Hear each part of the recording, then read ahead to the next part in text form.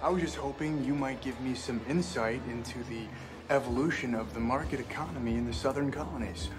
My contention is that prior to the Revolutionary War, the economic modalities, especially in the southern colonies, could most aptly be characterized as agrarian pre-capital. All right, of course that's your Hang on a contention. second. You're a first-year grad student. You just got finished reading some Marxian historian, Pete Garrison probably. You're gonna be convinced of that till next month when you get to James Lemon. Then you're gonna be talking about how the economies of Virginia and Pennsylvania were entrepreneurial and capitalist way back in 1740. That's gonna last until next year. You're gonna be in here regurgitating Gordon Wood, talking about, you know, the pre-revolutionary utopia and the capital forming effects of military mobilization.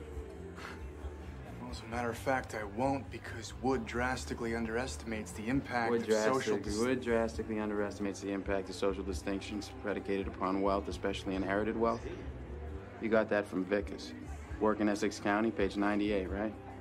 Yeah, I read that too. Were you gonna plagiarize the whole thing for us? Do you have any thoughts of your own on this matter? But is that your thing? You come into a bar, you read some obscure passage, and then pretend you pawn it off as your own idea just to impress some girls? Embarrass my friend? See, the sad thing about a guy like you is in 50 years, you're gonna start doing some thinking on your own, and you're gonna come up with the fact that there are two certainties in life. One, don't do that. And two, you dropped 150 grand on a fucking education you could have got for $1.50 in late charges at the public library. Yeah, but I will have a degree.